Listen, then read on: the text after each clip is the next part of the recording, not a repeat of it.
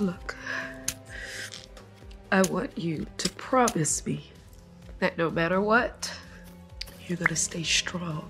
Uh-oh, guys. Uh-oh. This is a sad one. I have colon cancer.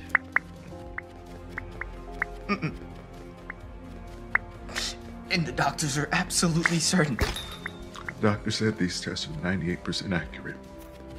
But they're going to do a second biopsy just to confirm. So when are you gonna get better? Man, that's gonna make me cry. Jeez. I'm not gonna get better. Guys, I don't know if I can watch this one. This one's gonna make me cry. I don't know if I can watch this one. I don't know if I can watch this one. I don't know if I can do that one, guys. How you guys do? Hey, my team's winning. You're doing great, guys. Keep going. Keep going. You're doing fantastic. This. I don't have much time left. Guys, I'm gonna cry. Oh my god, dude. DharMann's actually From gonna that make me moment cry, forward, dude. all Cameron wanted to do was spend time my with his God. mom. When his friends came over to play games, he sent them home because he wanted to be with his mom instead.